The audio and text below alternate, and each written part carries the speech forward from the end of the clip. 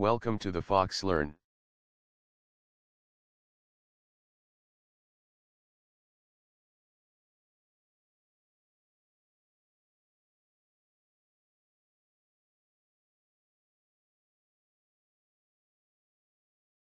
A partial method has its signature defined in one part of a partial type, and its implementation defined in another part of the type. Partial methods enable class designers to provide method hooks, similar to event handlers, that developers may decide to implement or not. If the developer does not supply an implementation, the compiler removes the signature at compile time.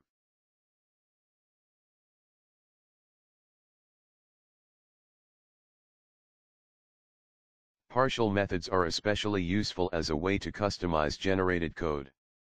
They allow for a method name and signature to be reserved, so that generated code can call the method but the developer can decide whether to implement the method. Much like partial classes, partial methods enable code created by a code generator and code created by a human developer to work together without runtime costs.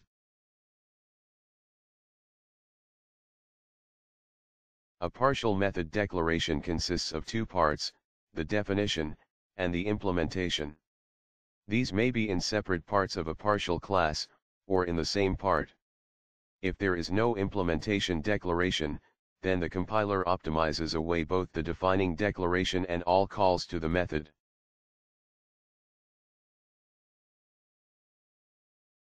Partial method declarations must begin with the contextual keyword partial and the method must return void.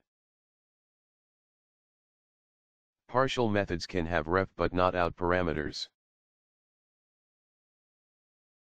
Partial methods are implicitly private, and therefore they cannot be virtual.